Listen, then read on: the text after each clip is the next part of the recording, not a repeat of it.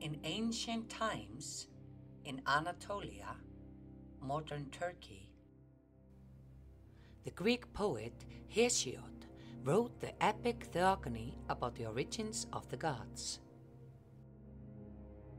In the beginning came chaos. And from chaos arose white-bosomed Gaia, the earth goddess, to be the everlasting seat of the gods. And she brought forth Uranos, heaven, to cover her on every side. She mated with him and bore many terrible children. The monstrous Hecatoncheires, with 50 heads and 100 arms. The one-eyed giant Cyclopes.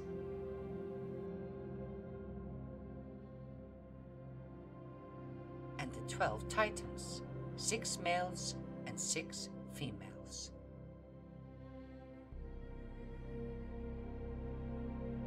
Uranus hated the Hecatoncheires, and when they were born, he hid them deep within the earth, away from all light.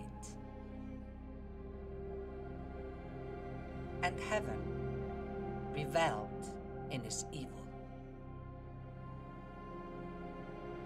But earth groaned within, and devised an evil in turn.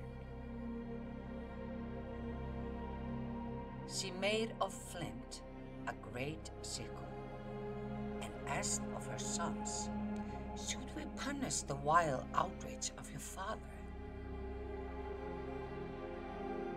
Kronos the wily, youngest and most terrible of the Titans, took courage and answered his mother's request. Earth rejoiced greatly and hid him in an ambush, and put in his hands a jagged sickle, and revealed to him the whole plot.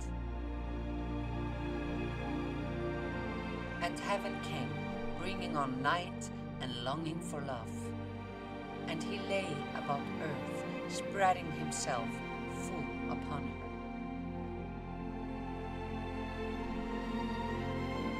The sun from his ambush swiftly looped off his own father's members,